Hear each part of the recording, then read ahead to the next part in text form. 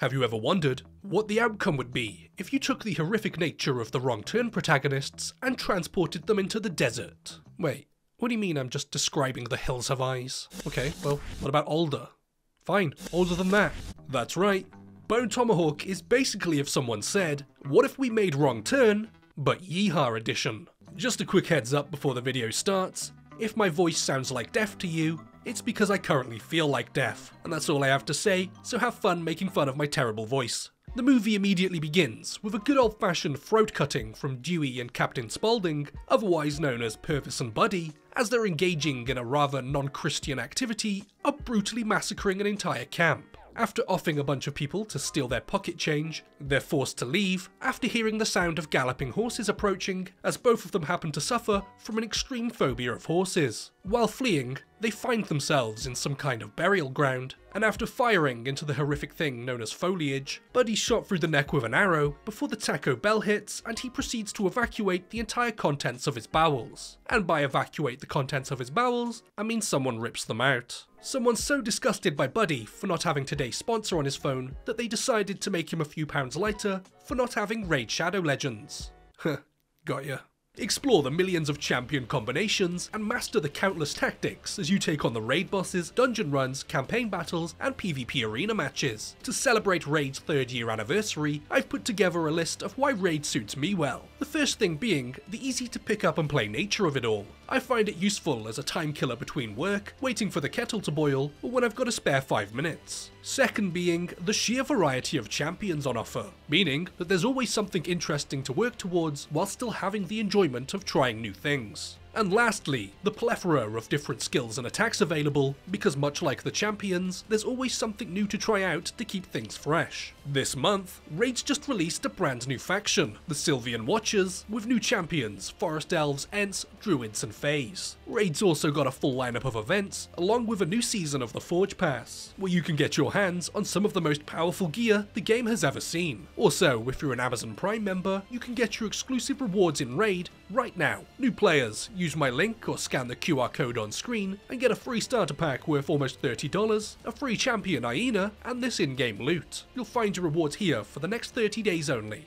Purvis, not exactly a fan of receiving the forbidden IBS treatment, makes a run for it, before we then see 11 days later in the town of Brighthope as we're introduced to a handful of different characters. Arthur and his wife Samantha, arguing about Arthur and his recent run-in with Gravity, Brooder as he buys a drink at the saloon, and Sheriff Hunt as his backup deputy Chicory, which is basically just the assistant to the regional manager, but if it was law enforcement, tells him that the stranger, who we can see as Purvis, was seen burying some belongings in the ground before entering town. And with the sheriff having the mental capacity of a toddler, by God if there's any hole digging to be done, he wants in on it. Sheriff Hunt, not so happy about being excluded from the sandpit, shoots Purvis through the leg out of spite because bullets speak louder than words, but also after he tries to make a run for it after being confronted about hiding something. With the main doctor out of town, Brooder fetches Arthur's wife Samantha to come and deal with the bullet wound, and it would seem as if this has become quite a regular occurrence as someone's clearly been playing too much Red Dead Redemption and has got a little too carried away again.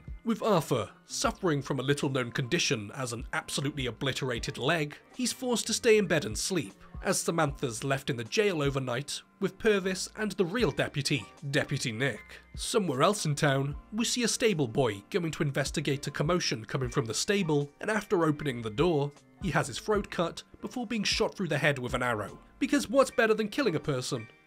Killing them twice. Arthur wakes up the next morning from his beauty nap to realise that Samantha still hasn't come home yet, just as we see the sheriff being told about the stable boy being mauled to death, as well as the horses being taken. So after heading to the jail, the sheriff finds it completely empty, with an arrow lodged into the wall. Purvis must have not had today's sponsor on his phone either, as they followed him back to the town to finish the job.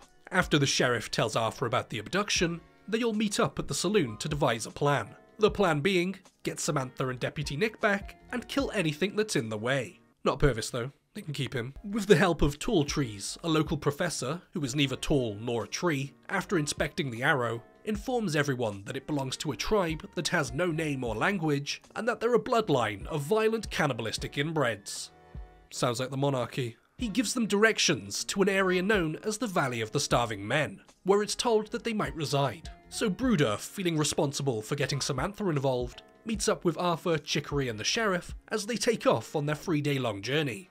That night, Bruder sets up an alarm system to trigger if anyone or anything rolls into camp, and within a second of it ringing, Bruder, being more of a cat person, sits up and shoots dead a wild dog, showing us that 1, Bruder has a tendency for animal abuse, and 2, he's a very good shot. And after another whole day of riding, while at camp, this time they're approached by 2 random strangers, and even after identifying themselves and dropping their weapons, Bruder, not being the biggest fan of dogs or people, shoots them down anyway. And after almost being shot by the sheriff for doing so, he explains that they're either scouts for a raiding party or thieves, which turns out to be right, because Bruder, with his cute and fluffy animal killing tendencies, after moving camp, wakes up with a man on top of him driving a knife into his shoulder. And after Arthur wakes up and shoots the man for trying to kiss Bruder in his sleep, Bruder pulls the knife out of his shoulder and realizes that they've taken off with their horses, before then learning that Bruder's horse resisted and they attempted to kill it. So Bruder throws the knife into the body of the dead man and puts his horse out of its misery, because once again, if it's cute and fluffy, Bruder's gonna kill it. Without the horses and a functioning leg, Arthur knows that he'll do nothing but slow the group down, so decides to head off as they pack up. They catch up with him and push on ahead, marking the route for him as they go. And after trudging through the blistering heat and climbing the rocky hillsides with 1 functioning leg, he manages to catch up with them as they're resting in the day, due to their recent nighttime run-ins with people trying to kiss them in their sleep. After a nap, Arthur wakes up feeling feisty and punches Bruder in the face due to him making a flirtatious joke about his wife, who just happens to currently be held captive by a group of cannibalistic murderous inbreds who would really like to taste her insides, but not in the way Arthur and Bruder would. After hurting his already hurt leg, Chicory, having performed surgery in the Civil War, takes a look at it and realizes that it's going to need to be amputated. But due to Arthur not exactly being too keen on the idea of losing a wife and a leg, they instead opt to set it, which apparently means smacking the hell out of it with a hammer for fun. And after Chicory's done giving Arthur a hammering, and not in the fun way, with him unconscious, they decide to take off, leaving him with a tincture of opium and taking the rest in case they need it for Samantha or Nick, while once again leaving markings as they go, as if this is a Wild West retelling of Hansel and Gretel. But instead of being fattened up and eaten by a witch, you're brutally mutilated and eaten by a cave dweller. They hear a noise ringing out in the distance, and Bruder recognises it as a noise he heard back in the town on the night of the kidnapping, and they realise that it's more than likely a signal as someone spotted them. They then come across horse tracks, and due to the markings in the sand, discern that they're the ones stolen from town. And after walking deeper into the valley, we see that they're following the same trail that Buddy and Purvis did back in the beginning, before Buddy was rather rudely confiscated of his internal organs. They spot a cave in the rock face, and after checking it out with a telescope, they're suddenly attacked as Bruder and Chicory are hit with rocks and the sheriff shot in the arm with an arrow, after being beaten up by literal sticks and stones. Chicory turns and shoots one down, Bruder finds out the literal meaning of offering someone a hand, and not being able to go on without his favourite wanking hand, Bruder decides to go out with a bang,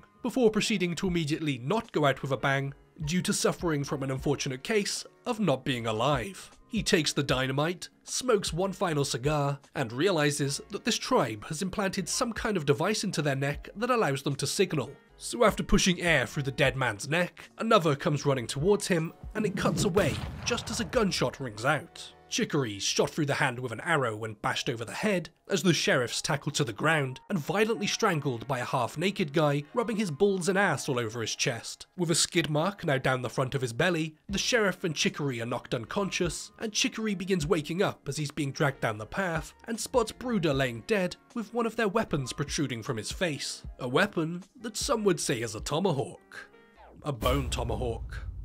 The sheriff wakes up in their cave and sees Samantha and Deputy Nick, as she tells him to do exactly what they want, otherwise they'll kill him. And not exactly wanting to become a sheriff hunt shish kebab, he obeys. She tells them that they ate Purvis, just as a large man enters the room with even larger animal teeth protruding from his face. Nick's dragged from the cell and stripped by the dirty perverts, as the sheriff tries to break free to save him, before one of the tribespeople, who really don't like finger painting, approaches the sheriff and slices off 2 of his fingers. They give Nick the forbidden haircut, nail his scalp into his mouth, and flip him over before turning Nick into 2 Nicks. Some time then passes as Nick meets his identical twin for the first time, as we see one of them with a foot fetish feasting on a gourmet slice of Nick's foot. After learning from Samantha that there's about 12 males, they realise that they've still got that extra opium and decide to give the tribe one hell of a party. We then see Arthur waking up from his surgery with his foot still indeed attached, and deciding that getting his wife back would be kinda cool, he sets off following the markings. But after having a little bit of fun on the suspiciously dry slip and slide, he takes a swig of opium to fight off the pain, before deciding that, you know what, Samantha can wait. It's time for an opium-induced nap. But as he's falling asleep, he's rather rudely awoken to something in the distance, as two men from the tribe, disgusted by his fashion sense, fire an arrow into his hat, thinking that it's his head. After killing one of the fashion police, he shoots the other one in the skull, but he just keeps on coming. Right before he's able to tell Arthur that his trousers are so last year, Arthur manages to reload and get the final shot off. He spots the modified neck on one of the corpses, before coming to the conclusion that it would absolutely be a great idea to go rummaging around through this dead man's neck and pull out this rather peculiar device in hopes of selling it on eBay later. Back in the cave, the sheriff pretends to be drinking from a flask, which in turn gets the attention of the cannibals, whose only experience of drinking alcohol thus far is sucking it out of the livers of their victims. After watching 3 of them swig various different amounts, Samantha says that one of them will definitely die, one of them will be unconscious for a long time, and the third one will not be affected. Dude's got an iron gut. Arthur then finds the bags belonging to the Sheriff, Chicory and Brooder, and knowing that Sheriff Hunt absolutely loves his designer bag and wouldn't be seen dead without it, he realises that something must have gone horribly wrong, so he decides not to head in the direction that they went. Taking the device pulled from the neck, he gives it a little taste and blows into it to draw them out, and as one comes running, he shoots him dead. But after crawling over to him, sporting his new Joker cosplay all over his lips, he realises that he isn't dead, so decides to rectify that. Back in the cave, they drag in a dead one of their own who drank the opium, and knock Sheriff Hunt unconscious as he attempts to rush them as they open the cell. Thinking that trouser pockets are overrated, they decide to give him a stomach pocket and slice open his belly, retrieve the flask dropped into the fire pit, and force it into his newly acquired flesh socket. At least they were kind enough to cauterize the wound for him. Sheriff Hunt, laying on the floor with his new metallic appendage, gets shot in the arm with Brooder's repeater before they try to fire at his genitals too. But the gun doesn't fire, as they don't understand the concept of reloading it. And after hearing the sound of the signal, one of them leaves the cave, followed by the sound of a gunshot, which apparently gives this large man the enthusiasm to learn how to reload the gun and shoot the sheriff in the guts at point blank range. But with his dying breath and pure unbridled hate for tall people, he grabs the tomahawk and slices off the man's foot with it, just as Arthur enters the cave and shoots him down, giving Sheriff Hunt the chance to kindly relieve the man of his cranium.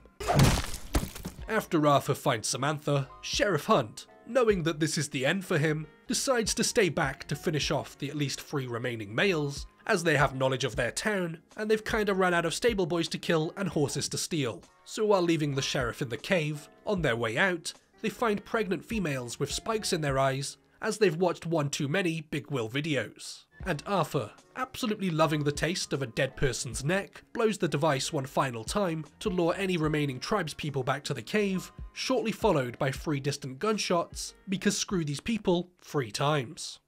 Before we finish things off, I'd like to give a massive thank you to all YouTube members and Patreons, people who every month continue to support this channel while getting access to the private Discord where they can see all uncensored videos. So if that's something that you might be interested in, consider checking either one of them out. So starting with the YouTube members, a big thank you to Laurie Resendez, Cal Ballinger, Billy Bad Cables, Gary Braunbeck, Psycho, Cobra Redbeam, Excurticus, Mike Violic, Kyans Gaming, Peanuts, Goobs AU, Julie Knott 666, The Skeptic Eleptic, R. Mendez, Filippo Cordova, ASDF GHJKL, Mr. Denials, Flowly 2001, Bussy Bandit The Oki Way, David Guylanas, Dan Pop, Salty Seal, and Volta. And heading over to Patreon, a massive thank you to Dom, Hunters263, Rebecca Bits, Benz, A Dandy in Space, Martin Brannan, Jarrett C. Bees, Pascal Mathis, Richard McGowan III, Macy J, Chris, Dennis, Jerry McSendy, Ashley L. Wintz, Christopher Butsky, Joshua Torres, Remy, Fire Goes Fast, Josh Brooks, Dyrene, Robert Zerweck, Dark Shiva, Josh Hannon, Billy Whitaker, Axel Not Chicken Imp, Jay Slows, Daniel Dickinson, G-Source, Fatty Ghost, Miguel, Owen, Mackenzie Riley, Bryson, John Smith, Madrick, Andrew Miranda, Stephen Webber, Channing Mars, Arnav Singh, Michael Attikpa, Benjamin Bronson, Paul Bartelt, Reese Heinrich, Toast is Hot 1, Nazdan, Todd, Benedict Garam, FX666, AJ Castro, Robbie Walk, Nate Law, Alex FRW, Blake Bettis, Scorpexi, Ethan Holmes, DeAndre Fernandez, Callie Ballinger, Mitch Brandman, Sam Rasmussen, Averages 2, Newbie, Augustina, Geo Thornton, Cedric Spear, Salome Rios, and Matthias Jensen. So once again, a massive thank you to all YouTube members and patrons, and a big thank you to everyone else for watching.